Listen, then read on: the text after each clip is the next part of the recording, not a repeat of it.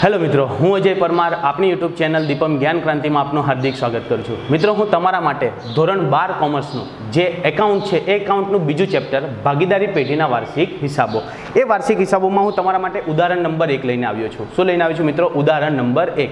મિત્રો, આ જે ઉદાહરણ નંબર 1 છે એ ઉદાહરણ નંબર 1 માં તમારે માત્ર એન્ટ્રી કઈ રીતે કરવાની છે એ સમજવાનું છે। શું સમજવાનું છે મિત્રો? માત્ર એન્ટ્રી કઈ રીતે થાય છે એ આપણે હજુ પછી વધારે ઉદાહરણો જોઈશું, ત્યારબાદ સ્વાધ્યાયના દાખલા પણ જોઈશું। તો ઉદાહરણમાં આપણને આપવામાં આવ્યું છે કે રામ અને શ્યામ 6:4 પ્રમાણમાં નફો નુકસાન વહેંચતા ભાગીદારો છે। રામ અને શ્યામ શું છે? 6:4 પ્રમાણમાં નફો નુકસાન વહેંચતા ભાગીદારો છે। તેમની તારીખ 31/3/2017 રોજનું કાચું સરવૈયું આપ્યું છે, એના પરથી આપણે વાર્ષિક હિસાબ તૈયાર કરવાના છે। મિત્રો, તમે ચોપડી સાથે લઈને બેસજો।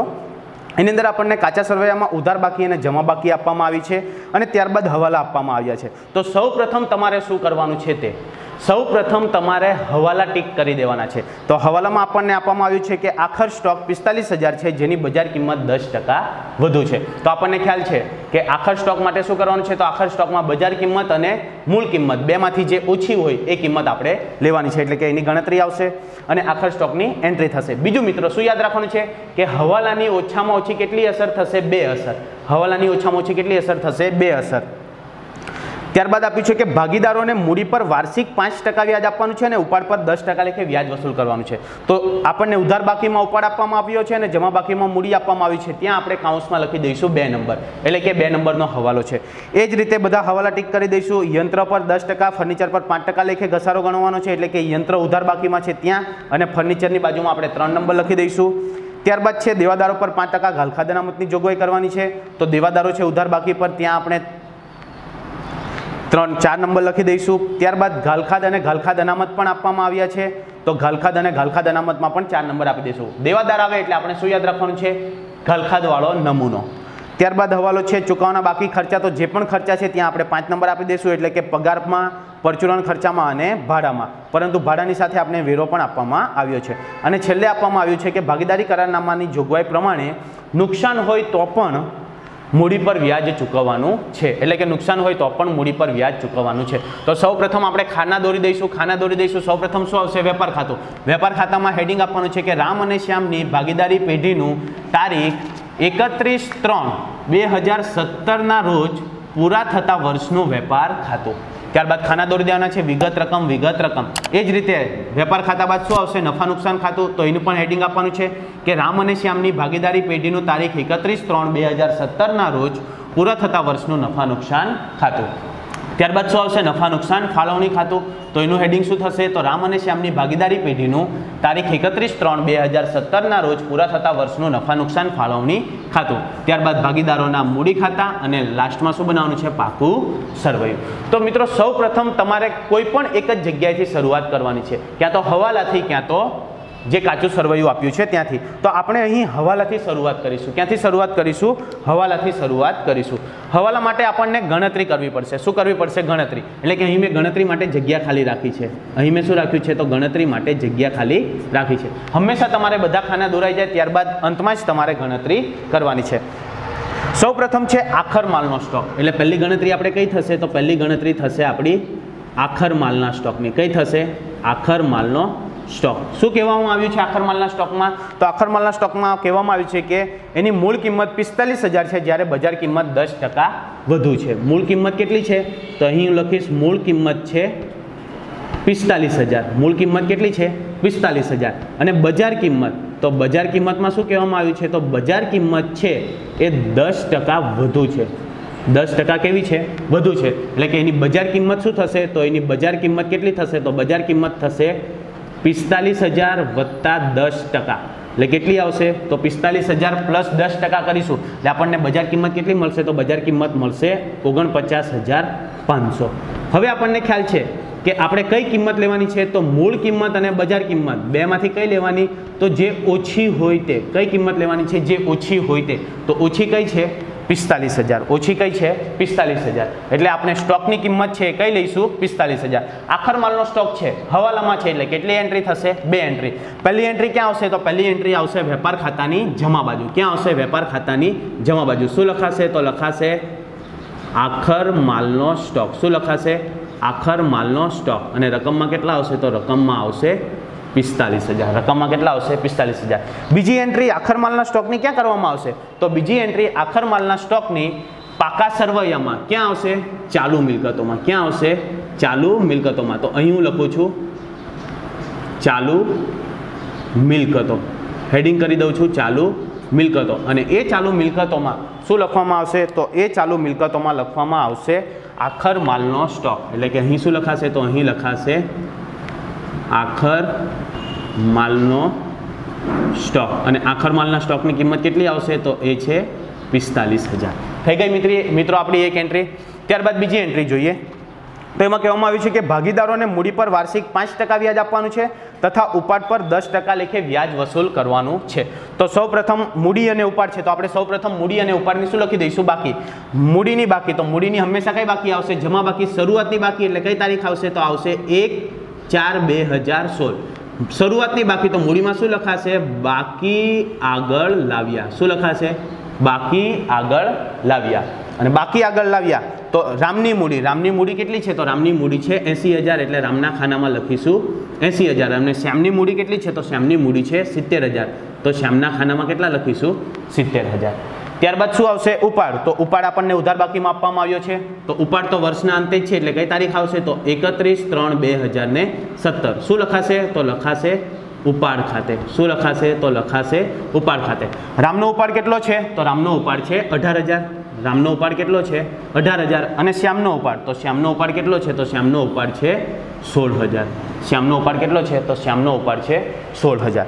હવે આપણે એના પર વ્યાજ ગણવાનું છે તો મૂડી પર છે 5% વ્યાજ અને ઉપાડ પર કેટલું વ્યાજ છે 10% લેખે વ્યાજ ગણવાનું છે। તો હવે આપણને ખ્યાલ જ છે વ્યાજ તો જ્યાં મૂડી હશે ત્યાં એનું વ્યાજ આવશે અને જ્યાં ઉપાડ હશે ત્યાં એનું વ્યાજ આવશે તો મૂડીમાં તો હવે કઈ તારીખ આવશે વ્યાજ ગણવાનું છે એટલે તો 31/3/2017 શું આવશે તો આવશે મૂડી પર વ્યાજ શું આવશે મૂડી પર વ્યાજ 80,000 ના 5% તો 80,000 ના 5% એટલે કેટલા આવશે તો આવશે 4,000 કેટલા આવશે 4,000 અને શ્યામનું મૂડી પરનું વ્યાજ તો 70,000 ના 5% તો કેટલા આવશે તો આવશે 3500 કેટલા આવશે 3500। મિત્રો આની ગણતરી નહીં કરો તો પણ ચાલશે કારણ કે તમે કેલ્સીમાં ડાયરેક્ટ ટકાવારી શોધી શકશો એટલે કે મૂડી પર વ્યાજ 4,000 અને ઉપાડ શ્યામનું વ્યાજ કેટલું થશે 3500। હવે મૂડી પર વ્યાજ ભાગીદારના મૂડી ખાતાની જમા બાજુ તો નફા નુકસાન ફાળવણી ખાતાની કઈ બાજુ આવશે ઉધાર બાજુ તો નફા નુકસાન ફાળવણી ખાતાની ઉધાર બાજુ થોડીક જગ્યા છોડીને આપણે શું લખીશું તો મૂડી પર વ્યાજ શું લખીશું તો મૂડી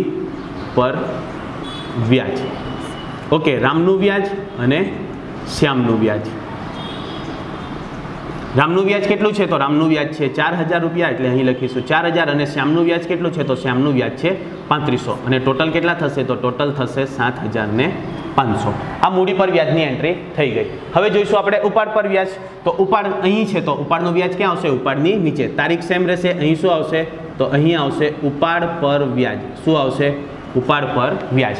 હવે ઉપાડ પર વ્યાજ કેટલું કીધું છે આપણને 10% લેખે કેટલું કીધું છે 10% લેખે તો ઉપાડ પર વ્યાજ તો 18,000 ના 10% એટલે કેટલા આવશે તો 18,000 ના 10% આવશે 1,800 અને 16,000 ના 10% એટલે કેટલા આવશે 1,600 16,000 ના 10% કેટલા આવશે 1,600। હવે ભાગીદારના મૂડી ખાતાની ઉધાર બાજુ તો નફા નુકસાન ફાળવણીની જમા બાજુ શું આવશે તો આવશે ઉપાડ પર વ્યાજ શું આવશે ઉપાડ પર વ્યાજ રામ અને શ્યામ તો રામનું વ્યાજ અને શ્યામનું વ્યાજ તો રામનું વ્યાજ કેટલું છે તો રામનું વ્યાજ છે 1,800 રૂપિયા રામનું વ્યાજ કેટલું છે 1,800 અને શ્યામનું કેટલું છે 1,600 ટોટલ કરીશું એટલે ટોટલ કેટલા આવશે તો ટોટલ આવશે 3400 ટોટલ કેટલા આવશે 3400। આ થઈ ગઈ આપણી ઉપાડ પર વ્યાજ અને મૂડી પર વ્યાજની એન્ટ્રી। ત્યારબાદ કહેવામાં આવ્યું છે કે યંત્રો પર 10% લેખે અને ફર્નિચર પર 5% લેખે ઘસારો ગણવાનો છે તો યંત્ર અને ફર્નિચર એ કેવી મિલકતો છે તો એ કાયમી મિલકતો છે કેવી મિલકતો છે કાયમી એટલે કે અહીં આપણે હેડિંગ કરીશું કાયમી મિલકતો શું હેડિંગ કરીશું તો કાયમી મિલકતો ઓકે એ હેડિંગમાં આપણે દર્શાવીશું। હવે જો મિત્રો તમને જે યંત્ર આપવામાં આવ્યા છે એ યંત્રનો તમને ઘસારો પણ આપવામાં આવ્યો છે એટલે કે યાદ રાખવાનું છે કે જ્યારે કાચા સરવૈયામાં ઘસારો આપવામાં આવ્યો હોય ત્યારે એ ઘસારો અંદર શું કરી દેવામાં આવશે એડ કરી દેવામાં આવશે એટલે કે અહીં બીજી આપણી ગણતરી થશે યંત્રના ઘસારાની શેની થશે તો યંત્રના ઘસારાની તો યંત્રનો ઘસારો તો યંત્રની કિંમત કેટલી છે તો યંત્ર છે આપણા તો યંત્ર આપણને આપવામાં આવ્યા છે 18,250 કેટલા આપવામાં આવ્યા છે તો 18,250 પ્લસ શું થશે ઘસારો પ્લસ શું થશે ઘસારો કયો કાચા સરવૈયાનો કેટલો છે તો 1750. કેટલા છે 1750.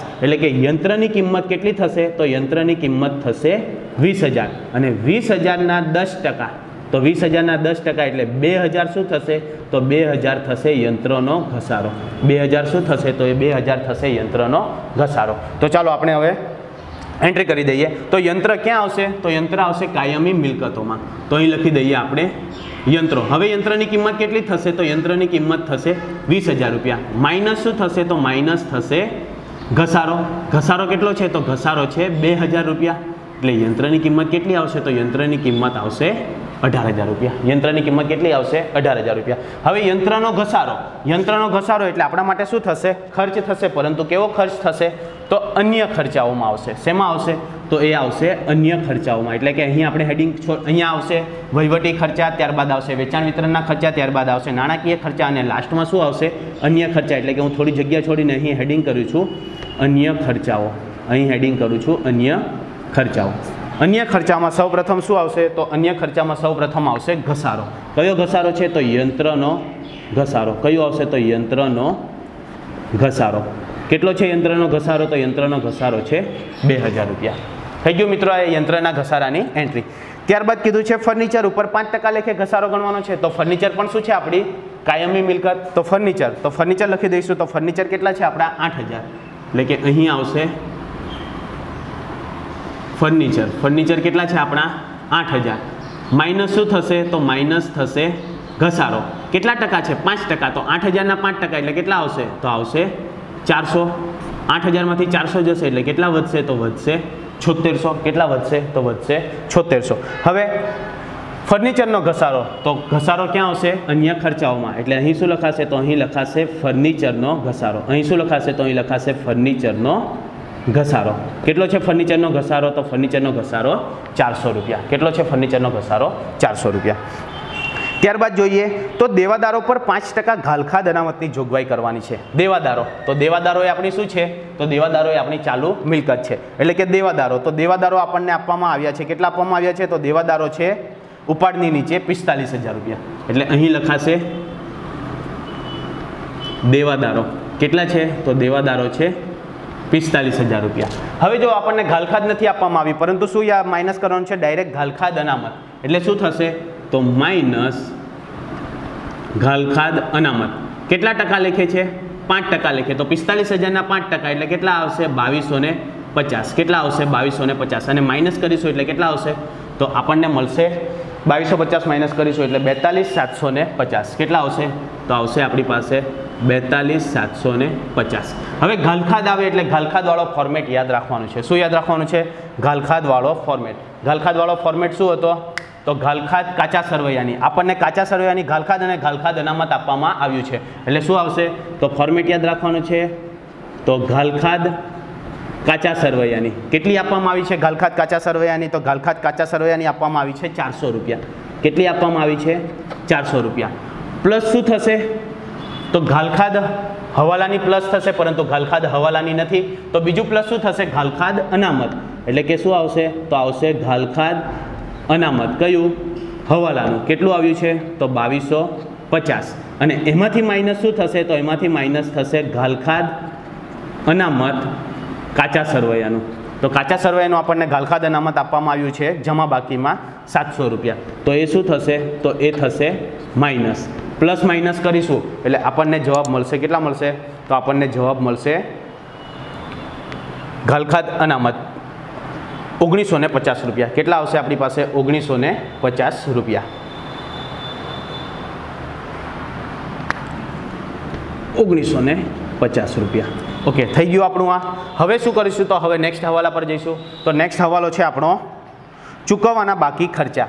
નેક્સ્ટ હવાલો શું છે ચૂકવવાના બાકી ખર્ચા. કયો છે તો સૌપ્રથમ છે પગાર. તો પગાર શેમાં આવશે તો પગાર આવશે વહીવટી ખર્ચામાં. શેમાં આવશે વહીવટી ખર્ચામાં. એટલે કે અહીં આપણે હેડિંગ કરીશું વહીવટી ખર્ચા. અહીં આપણે હેડિંગ શું કરીશું વહીવટી ખર્ચા. એ વહીવટી ખર્ચામાં સૌપ્રથમ શું આવશે પગાર. તો પગાર લખી દઈએ આપણે પગાર. કેટલો છે પગાર તો પગાર જોઈએ આપણે. તો પગાર આપણને આપવામાં આવ્યો છે લાસ્ટ ટુ થર્ડ છે 15,000 પગાર કેટલો આપવામાં આવ્યો છે 15,000 એટલે કે ઇનર કોલમમાં કેટલા લખીશું 15,000 હવે શું છે ચૂકવવાનો બાકી બાકી શબ્દ આવે એટલે શું કરવાનું છે પ્લસ અને જો અગાઉ શબ્દ આવે તો માઇનસ ચૂકવવાનો બાકી એટલે શું થશે પ્લસ થશે એટલે શું થશે પ્લસ ચૂકવવાનો બાકી કેટલો પગાર ચૂકવવાનો બાકી છે તો ચૂકવવાનો બાકી છે 500 રૂપિયા એટલે આની અંદર શું થશે એડ થશે તો 15,000 પ્લસ 500 રૂપિયા એટલે કેટલા થશે 15,500 ચૂકવવાનું બાકી એટલે આપણા માટે શું થશે તો આપણા માટે શું થશે દેવું થશે એટલે ક્યાં આવશે તો દેવું ક્યાં આવશે મૂડી દેવા બાજુ કયા શીર્ષક હેઠળ તો ચાલુ દેવા હેઠળ કયા શીર્ષક હેઠળ આવશે તો ચાલુ દેવાના શીર્ષક હેઠળ શું લખાશે તો ચૂકવવાનો બાકી પગાર શું લખાશે તો ચૂકવવાનો બાકી પગાર તમારે આખું લખવાનું છે ટૂંકમાં લખવાનું નથી ખાસ ધ્યાન રાખજો તો ચૂકવવાનો બાકી પગાર કેટલો બાકી છે તો 500 રૂપિયા તો રકમમાં કેટલા આવશે તો રકમમાં આવશે 500 રૂપિયા ત્યારબાદ બીજો છે પરચુરણ ખર્ચા તો પરચુરણ ખર્ચા પણ ક્યાં આવશે તો પરચુરણ ખર્ચા પણ વહીવટી ખર્ચામાં એટલે કે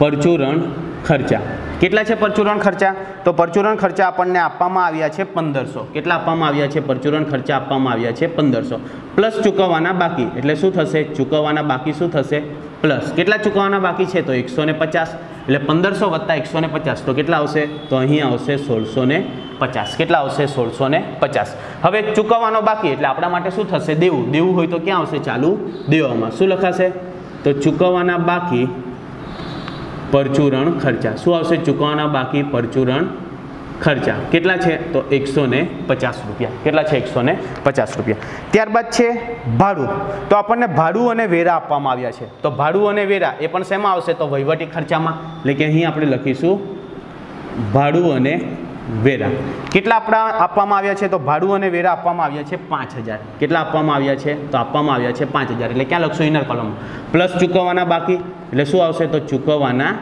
બાકી કેટલા બાકી છે તો 150 ચૂકવવાના બાકી 150 છે એટલે ટોટલ કેટલા થશે તો ટોટલ થશે આપણા 5150 કેટલા થશે ટોટલ તો ટોટલ થશે 5150 ત્યારબાદ તો આપણા બધા હવાલા અહીં પૂરા થઈ ગયા છે તો હવે આપણે જોઈશું કાચા સરવૈયાની વિગતો હવે આપણે ઉધાર બાકીથી શરૂઆત કરતા જઈશું જે બાકી હશે એની નોંધ કરતા જઈશું અને જે નોંધ થઈ ગઈ છે એને આપણે સ્કીપ કરતા જઈશું તો સૌપ્રથમ ઉપાડ તો ઉપાડની નોંધ થઈ ગઈ ત્યારબાદ દેવાદાર તો દેવાદારની પણ નોંધ થઈ ગઈ ત્યારબાદ આપવામાં આવ્યો છે સ્ટોક અને કાઉન્સમાં આપવામાં આવ્યું છે 1/4/2016 1/4/2016 એટલે એને શું કહેવામાં આવશે શરૂઆતનો સ્ટોક ક્યાં આવશે વેપાર ખાતાની ઉધાર બાજુ તો વેપાર ખાતાની ઉધાર બાજુ લખવામાં આવશે શરૂઆતનો સ્ટોક શું લખાશે તો શરૂઆતનો સ્ટોક કેટલો છે શરૂઆતનો સ્ટોક તો શરૂઆતનો સ્ટોક છે 25000 કેટલો છે તો શરૂઆતનો સ્ટોક છે 25000 કાચા સરવૈયાની એક જ એન્ટ્રી થશે પરંતુ જો કાચા સરવૈયામાં કોઈ હવાલો હોય એટલે કે ગુપ્ત હવાલો હોય તો એની 2 એન્ટ્રી થશે ત્યારબાદ છે વેચાણ માલ પરત તો આપણને ખબર છે વેચાણ માલ પરત એ શું થશે તો વેચાણમાંથી માઇનસ થશે તો આપણી પાસે વેચાણ હોવું જોઈએ તો આપણને જમા બાજુ વેચાણ આપવામાં આવ્યું છે વેચાણ કેટલું છે તો વેચાણ છે 78150 તો વેચાણ ક્યાં આવશે વેપાર ખાતાની જમા બાજુ એટલે કે અહીં લખવામાં આવશે વેચાણ ઇનર કોલમમાં કેટલા છે તો 78150 માઇનસ વેચાણ પરત અહીંથી શું થશે બાદ થશે એટલે કે અહીં શું આવશે માઇનસ વેચાણ પરત કેટલું છે તો વેચાણ પરત છે 1000 રૂપિયા તો અહીં કેટલા આવશે માઇનસ 1000 અને માઇનસ રકમ આવે હંમેશા તમારે કાઉન્સમાં દર્શાવવાની એટલે કે ચેક કરનારને ખબર પડશે કે આ રકમ માઇનસ કરેલી છે તો 78150 માંથી 1000 માઇનસ થશે એટલે કેટલા આવશે તો આવશે 77150 કેટલા આવશે 77150 ત્યારબાદ છે રોકડ શિલક એટલે શું કહેવાશે આપણી ચાલુ મિલકતો તો ક્યાં આવશે ચાલુ મિલકતોમાં એટલે કે અહીં લખવામાં આવશે રોકડ શિલક શું લખવામાં આવશે રોકડ શિલક કેટલી છે રોકડ શિલક તો રોકડ શિલક છે 10000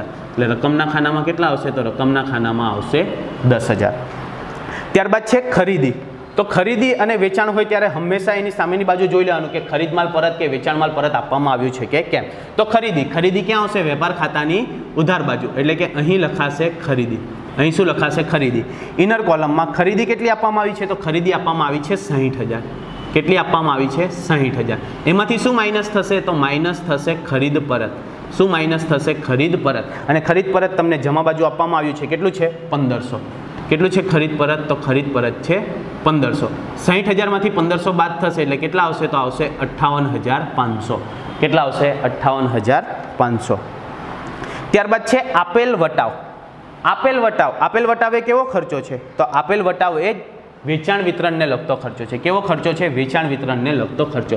એટલે કે અહીં હેડિંગ કરીશું વેચાણ વિતરણના ખર્ચા. શું હેડિંગ કરીશું? વેચાણ વિતરણના ખર્ચા.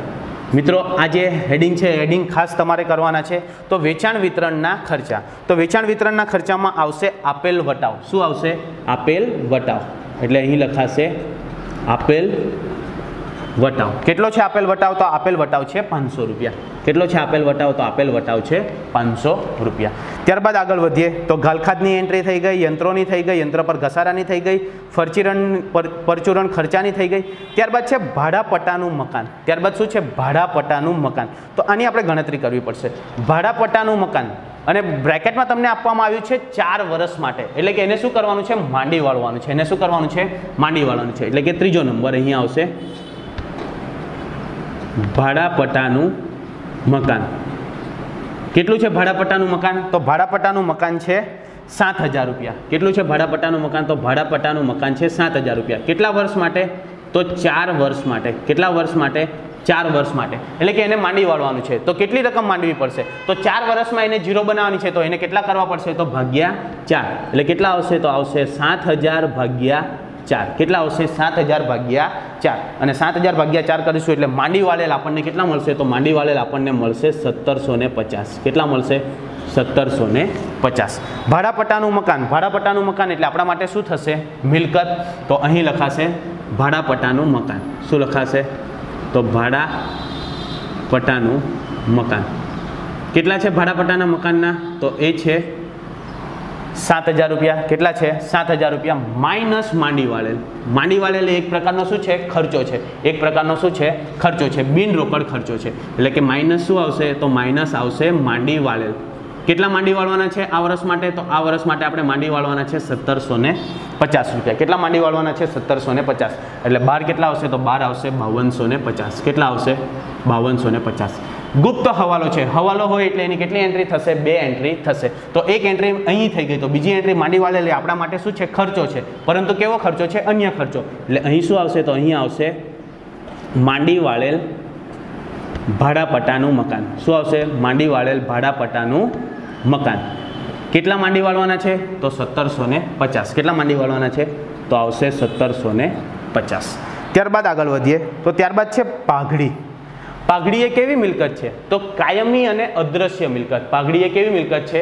તો કાયમી અને અદ્રશ્ય મિલકત. એટલે પાઘડી ક્યાં આવશે? તો કાયમી મિલકતોમાં. તો અહીં હવે આપણે અદ્રશ્ય મિલકતનું હેડિંગ નહીં કરીએ, ડાયરેક્ટ જ લખી દઈએ છીએ પાઘડી. પાઘડી કેટલી આપવામાં આવી છે? પાઘડી તો પાઘડી છે 40,000 રૂપિયા. કેટલી છે? તો પાઘડી છે 40,000 રૂપિયા. ત્યારબાદ છે વેપાર ખર્ચ. વેપાર ખર્ચ. તો વેપાર ખર્ચ ક્યાં આવશે? તો વેપાર ખર્ચ આવશે નફા નુકસાન ખાતામાં. જો મિત્રો વેપાર ખાતું નથી પરંતુ વેપાર ખર્ચ છે. વેપાર ખર્ચ એટલે ક્યાં આવશે? તો વેચાણ વિતરણ ખર્ચામાં પણ લખી શકશો કે અન્ય ખર્ચામાં પણ તમે લખી શકશો. તો અહીં હું લખી દઉં છું અન્ય ખર્ચામાં વેપાર ખર્ચ. તો વેપાર ખર્ચ કેટલો છે? વેપાર ખર્ચ તો વેપાર ખર્ચ આપણને આપવામાં આવ્યો છે 1250. વેપાર ખર્ચમાં કેટલા આવશે? તો આવશે 1250. ત્યારબાદ છે ભાડું અને વેરા. તો એ આવી ગયું છે. ત્યારબાદ છે આવક માલ ગાળા ભાડું. આવક માલ ગાળા ભાડું એટલે શું છે? તો એ છે ખરીદીને લગતા ખર્ચા. શું છે? ખરીદીને લગતા ખર્ચા. એટલે કે વેપાર ખાતામાં આવશે ખરીદીને લગતું હશે તો અહીં હેડિંગ કરીશું ખરીદીને લગતા ખર્ચા.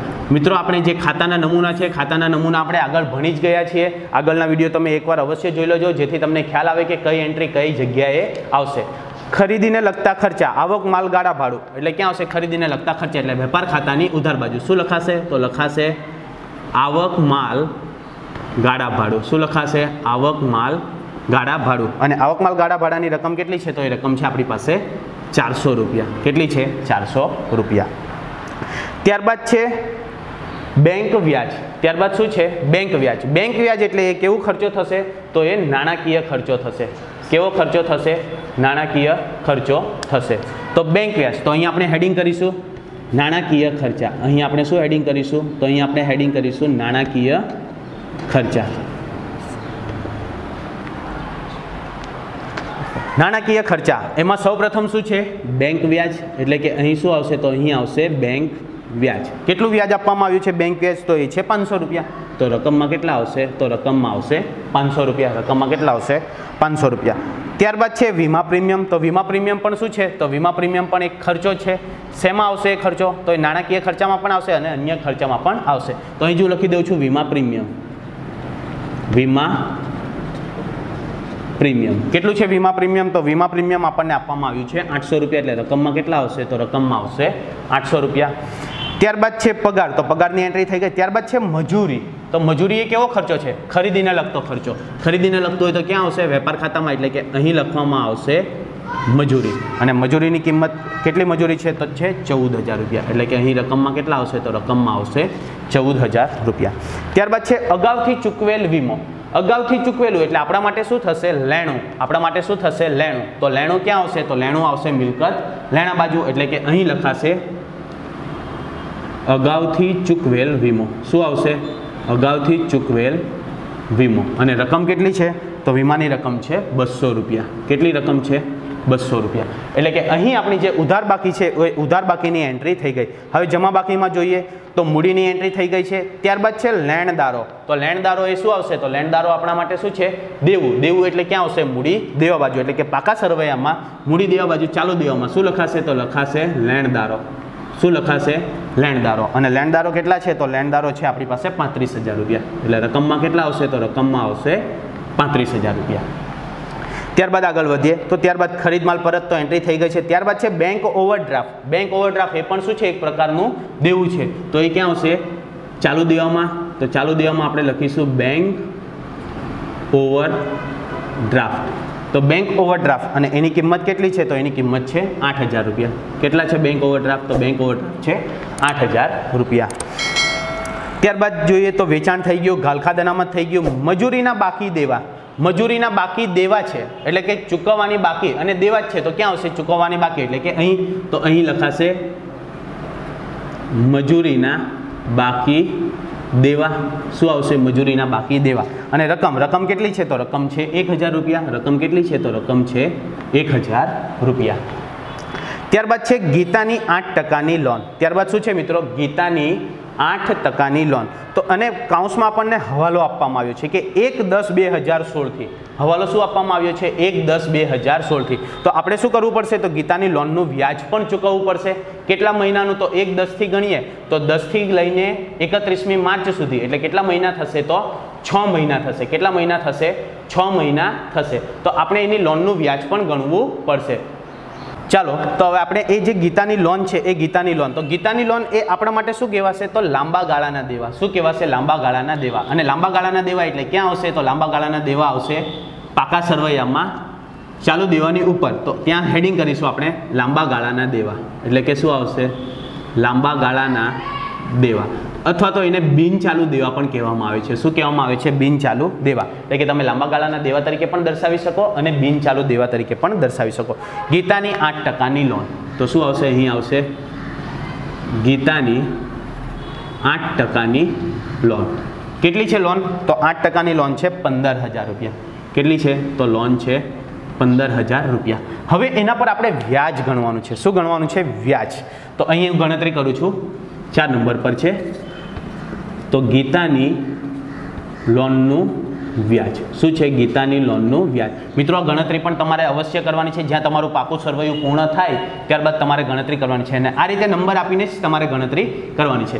તો ગીતાની લોન. ગીતાની લોન કેટલી છે? તો ગીતાની લોન છે 15,000 અને એના પર વ્યાજનો દર કેટલો છે? 8. એટલે કેટલા આવશે? 8/100 ગુણ્યા ક્યાં સુધીનું છે? તો 1/10 થી લઈને 31/3 સુધી. તો કેટલા મહિના થશે? 6 મહિના. એટલે શું આવશે? તો આવશે 6/12. કેટલા આવશે? 6/12. અને આનો આપણે ગુણાકાર ભાગાકાર કરીશું એટલે કે અહીં આવશે 2, અહીં આવશે 4 અને આ 2 કેન્સલ થશે. એટલે કે ગીતાની લોનનું વ્યાજ કેટલું થશે? 600 રૂપિયા. કેટલું થશે? 600 રૂપિયા. આ વ્યાજ આપણે ચૂકવવાનું છે એટલે આપણા માટે શું થશે? દેવું અને એક પ્રકારનો શું થશે? ખર્ચ. લોનનું વ્યાજ એટલે કે આપણા માટે શું થશે? નાણાકીય ખર્ચા. એટલે કે અહીં શું આવશે? તો અહીં આવશે લોનનું વ્યાજ. અહીં શું આવશે? તો અહીં આવશે લોનનું વ્યાજ. કેટલું છે? 600 રૂપિયા. અને બીજી એન્ટ્રી ક્યાં થશે? તો ચૂકવવાનું બાકી. એટલે ક્યાં આવશે? મૂડી દેવા બાજુ. તો અહીં એન્ટ્રી શું થશે? તો ચૂકવવાનું બાકી લોનનું વ્યાજ. શું આવશે? ચૂકવવાનું બાકી લોનનું વ્યાજ કેટલા રૂપિયા બાકી છે 600 રૂપિયા કેટલા રૂપિયા છે 600 રૂપિયા અને ત્યારબાદ છેલ્લું છે દેવી હુંડી ત્યારબાદ શું છે તો છેલ્લે છે દેવી હુંડી એ શું છે તો એ આપણી દેવું છે એટલે ક્યાં આવશે મૂડી દેવા બાજુ એટલે કે અહીં લખાશે દેવી હુંડી અહીં શું લખાશે દેવી હુંડી અને દેવી હુંડીની કિંમત કેટલી છે તો દેવી હુંડીની કિંમત છે 200 રૂપિયા કેટલી છે દેવી હુંડી તો દેવી હુંડી છે 200 રૂપિયા એટલે કે અહીં આપણે દર્શાવીશું દેવી હુંડીના 200 રૂપિયા ઓકે મિત્રો તો આ આપણા જે હવાલા અને જે આપણી પાસે કાચા સરવૈયાની વિગતો હતી એના પરથી આપણે આ બધી એન્ટ્રી કરી હવે શું કરવાનું છે તો હવે આપણે ખાતા બંધ કરવાના છે ખાતા કઈ રીતે બંધ કરવાના છે તો શરૂઆતથી એટલે કે સૌપ્રથમ વેપાર ખાતું બંધ થશે એમાંથી જે પણ નફો ખોટ આવશે એ નફા નુકસાન ખાતામાં જશે અહીંથી જે નફો ખોટ આવે એ નફા નુકસાન ફાળવણી ખાતામાં જશે અહીંથી જે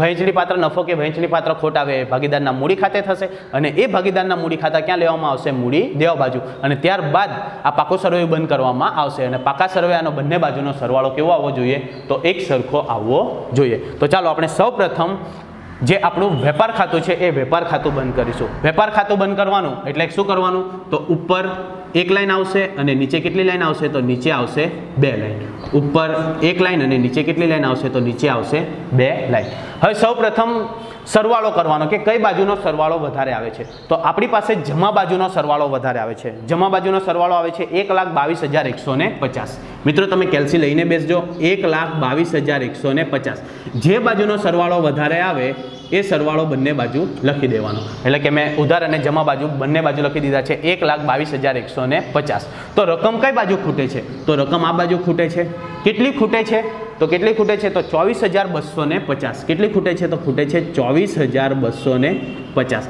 આ જે 24,250 છે એ 24,250 ક્યાં લઈ જવામાં આવશે તો નફા નુકસાન ખાતે અને એને શું કહેવામાં આવશે કાચો નફો એટલે કે અહીં શું લખાશે તો અહીં લખાશે નફા નુકસાન ખાતે શું લખાશે નફા નુકસાન ખાતે અને બ્રેકેટમાં શું લખાશે તો બ્રેકેટમાં લખાશે કાચો નફો બ્રેકેટમાં શું લખાશે કાચો નફો આ નફા નુકસાન ખાતે લઈ જવામાં આવશે તો વેપાર ખાતાની ઉધાર બાજુ તો નફા નુકસાન ખાતાની જમા બાજુ હંમેશા યાદ રાખજો કઈ રીતે થશે તો ક્રોસ એન્ટ્રી થશે કઈ રીતે થશે ક્રોસ એન્ટ્રી થશે તો વેપાર ખાતાની ઉધાર બાજુ તો નફા નુકસાન ખાતાની જમા બાજુ અહીં શું લખાશે ક્યાંથી લાવીએ આપણે તો વેપાર ખાતેથી તો અહીં શું લખાશે વેપાર ખાતે અહીં શું લખાશે તો અહીં લખાશે વેપાર ખાતે બ્રેકેટમાં શું આવશે તો બ્રેકેટમાં આવશે કાચો નફો બ્રેકેટમાં શું આવશે તો બ્રેકેટમાં આવશે કાચો નફો કેટલો લાવ્યા તો 24,250 કેટલો લાવ્યા 24,250 હવે આપણે નફા નુકસાન ખાતું બંધ કરીશું તો નફા નુકસાન ખાતું બંધ કરીશું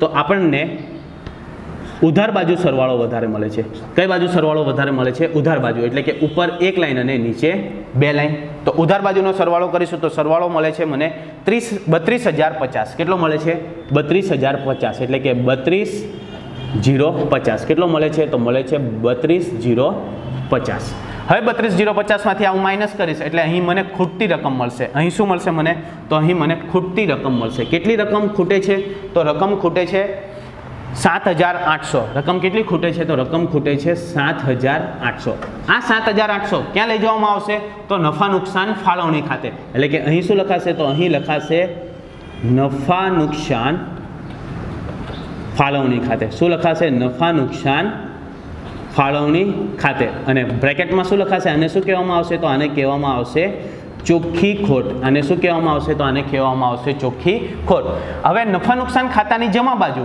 તો નફા નુકસાન ફાળવણી ખાતાની કઈ બાજુ આવશે તો નફા નુકસાન ફાળવણી ખાતાની ઉધાર બાજુ આવશે કઈ બાજુ આવશે ઉધાર બાજુ ક્યાંથી લાવીએ આપણે તો નફા નુકસાન ખાતેથી એટલે અહીં શું લખાશે ઉધાર બાજુ લખાશે તો ઉધાર બાજુ લખાશે નફા નુકસાન ખાતે શું લખાશે તો નફા નુકસાન ખાતે કેટલા લાવ્યા તો 7,800 આને શું કહેવામાં આવશે તો આને કહેવામાં આવશે ચોખ્ખી ખોટ આને શું કહેવામાં આવશે તો આને કહેવામાં આવશે ચોખ્ખી ખોટ એ જ રીતે હવે આપણે કયું ખાતું બંધ કરીશું તો હવે આપણે નફા નુકસાન ફાળવણી ખાતું બંધ કરીશું તો એની માટે પણ યાદ રાખીશું શું આવશે તો ઉપર એક લાઈન અને નીચે 2 લાઈન ઉપર એક લાઈન અને નીચે 2 લાઈન ટોટલમાં હંમેશા આ વસ્તુ યાદ રાખવાની છે હવે આપણે સરવાળો કરીશું તો આપણને કયો ખાતાનો કઈ બાજુનો સરવાળો વધારે મળશે તો ઉધાર બાજુનો કેટલો સરવાળો આવે છે તો ઉધાર બાજુનો સરવાળો આવે છે 15,300 કેટલો આવે છે તો 15,300 જે બાજુનો સરવાળો વધારે આવે આપણે બંને બાજુ લખી દઈશું એટલે કે 15,300 કઈ બાજુ રકમ ખૂટે છે તો રકમ ખૂટે છે આપણને જમા બાજુ ક્યાં રકમ ખૂટે છે? જમા બાજુ. કેટલી રકમ ખૂટે છે? તો 15,300 માંથી 3400 બાદ કરીશું એટલે આપણને કેટલા મળશે? તો 11,900. કેટલી રકમ ખૂટે છે? તો રકમ ખૂટે છે 11,900. આ જે 11,900 છે ક્યાં લઈ જવામાં આવશે? તો ભાગીદારના મૂડી ખાતે. એટલે કે અહીં શું લખાશે? તો અહીં લખાશે ભાગીદારના મૂડી ખાતે. અહીં શું લખાશે? ભાગીદારના મૂડી ખાતે. અને આને શું કહેવામાં આવશે? તો આને કહેવામાં આવશે વહેંચણી પાત્ર ખોટ. શું કહેવામાં આવશે? વહેંચણી પાત્ર ખોટ. કોને આપવામાં આવશે? ભાગીદારને. કયા પ્રમાણમાં? તો એમના નફા નુકસાનના પ્રમાણમાં. અને નફા નુકસાનનું પ્રમાણ શું હતું? તો નફા નુકસાનનું પ્રમાણ હતું 6:4. તો રામ અને શ્યામ. તો રામ અને શ્યામને 6:4 પ્રમાણમાં આ જે ખોટ છે એ વહેંચણી પાત્ર ખોટની વહેંચણી કરવામાં આવશે. એટલે આવશે 7,140 અને 4,760. રામના ભાગે કેટલા આવશે? તો રામના ભાગે આવશે 7,140 અને શ્યામના ભાગે આવે છે 4,760. કેટલા આવે છે? 4,760. આ ક્યાં લઈ જવામાં આવશે? તો ક્રોસ એન્ટ્રી થશે પાછી નફા નુકસાન ફાળવણી ખાતાની જમા બાજુ. તો ક્યાં આવશે? ભાગીદારના મૂડી ખાતાની ઉધાર બાજુ. શું લખવામાં આવશે? તો અંતની તારીખ શું લખાશે? તો નફા નુકસાન ફાળવણી ખાતે. શું લખાશે? તો નફા નુકસાન ફાળવણી ખાતે. શું લખાશે? નફા નુકસાન ફાળવણી ખાતે. શું લાવ્યા? તો વહેંચણી પાત્ર ખોટ. કેટલી છે? તો રામના ખાનામાં આવશે 7,140 અને શ્યામના ખાનામાં કેટલી આવશે? તો શ્યામના ખાનામાં આવશે 4,760. કેટલી આવશે? 4,760. હવે મૂડી ખાતા બંધ કરીશું. તો મૂડી ખાતામાં પણ સેમ જ આવશે, પણ મૂડી ખાતાની કઈ બાકી આવશે? હંમેશા જમા બાકી. કઈ બાકી આવશે? હંમેશા જમા બાકી. ઉપર એક લાઈન, નીચે 2 લાઈન. જમા બાકી એટલે શું થશે? તો જમા બાજુનો સરવાળો વધારે આવશે. જમા બાકી એટલે શું થશે? તો જમા બાજુનો સરવાળો વધારે આવશે. તો જમા બાકી. તો સરવાળો કરીએ તો રામનું ખાતું પહેલા બંધ કરીશું. તો રામનો જમા બાજુનો સરવાળો થશે 84,000. કેટલો થશે? 84,000. એટલે કે ટોટલમાં લખીશું આપણે 84,000. હવે ઘટતી રકમ. તો રકમ ક્યાં ઘટે છે? તો રકમ અહીંયા જ ઘટે છે. એને શું કહેવામાં આવશે? તો એને કહેવામાં આવશે બાકી આગળ લઈ ગયા. એને શું કહેવામાં આવશે? બાકી આગળ લઈ ગયા. એટલે કે અહીં લખવામાં આવશે બાકી આગળ લઈ ગયા. શું કહેવામાં આવશે? બાકી આગળ લઈ ગયા. હવે 84,000 માંથી આપણે આ બાદ કરીશું તો આપણને રકમ મળે છે 57,060. કેટલી મળે છે? તો રકમ આવે છે 57,060. એટલે કે 57,060. કેટલી આવે છે? 57,060. ત્યારબાદ આપણે શ્યામનું ખાતું બંધ કરીશું. તો શ્યામના ખાતાનું ટોટલ થાય છે 73,500. કેટલા થાય છે? તો ટોટલ થાય છે 73,500. એટલે કે અહીં પણ ટોટલમાં કેટલા આવશે? તો ટોટલમાં આવશે 73,500. એમાંથી આપણે આ ઉધાર બાકી બધી બાદ કરીશું તો જવાબ મળશે આપણને 51,140. કેટલો આવશે? 51,140. આ જે મૂડી ખાતાની બાકી છે એ મૂડી ખાતાની બાકી હવે ક્યાં લઈ જવામાં આવશે? તો આ જે મૂડી ખાતાની બાકી છે 57,060 અને 51,140. તો એ ક્યાં લઈ જવામાં આવશે? પાકા સરવૈયામાં. ક્યાં? મૂડી દેવા બાજુ. અહીં શું લખવામાં આવશે? મૂડી. અહીં શું લખવામાં આવશે? મૂડી. અને મૂડી તો મૂડી આપણે દર્શાવીએ તો રામ અને શ્યામની મૂડી. તો રામની મૂડી. તો રામની મૂડી કેટલી આવી? તો અહીં આપણે લખી દઈશું રામ અને બીજો આવશે શ્યામ, ભાગીદારના નામ. તો રામની કેટલી છે? તો રામની છે 57,060. એટલે કે 57,060. અને શ્યામની કેટલી છે? તો 51,140. એટલે કે 51,140. આનું ટોટલ કરીશું તો ટોટલ આવે છે આપણી પાસે 1,08,200. કેટલું આવે છે? 1,08,200. એટલે કે 1,08,200. અને હવે આપણે આ બંનેનું ટોટલ કરીશું એટલે આપણને સરવાળો મળશે. તો સરવાળો કઈ રીતે દર્શાવવાનો છે? તો સરવાળો આવશે ઉપર એક લાઈન અને નીચે 2 લાઈન. અને સરવાળો કરીશું. તમારી પાસે કેલ્સી હશે જ મિત્રો, તમે કેલ્સીમાં સરવાળો કરજો. મેં સરવાળો કરીને રાખ્યો છે એટલે હું કહું છું તમને સરવાળો કેટલો આવશે. તો સરવાળો આવે છે આપણો 1,68,800. કેટલો સરવાળો આવે છે? તો સરવાળો આવે છે 1,68,800. 1,68,800. તો અહીં આપણું આ જે ઉદાહરણ નંબર 1 છે એ ઉદાહરણ નંબર 1 કમ્પ્લીટ થાય છે. મિત્રો ફરીવાર એકવાર તમે વિડીયો જોઈ લેજો કે ક્યાં કઈ એન્ટ્રી થાય છે, કઈ રીતે એન્ટ્રી કરવામાં આવે છે. હવે પછીના વિડીયોમાં આપણે બીજા ઉદાહરણો કે જે મોસ્ટ ઇમ્પોર્ટન્ટ હોય એવા ઉદાહરણો જોઈશું અને ત્યારબાદ આપણે સ્વાધ્યાયના દાખલા ગણીશું. તો આશા રાખું છું કે તમને આ વિડીયોમાં સમજ પડી હશે. જો સમજ પડી હોય તો વધુમાં વધુ લાઇક કરજો અને શેર કરજો. ફરીથી મળીશું આવા જ વિડીયો સાથે. ત્યાં સુધી good bye and take care. Thank you.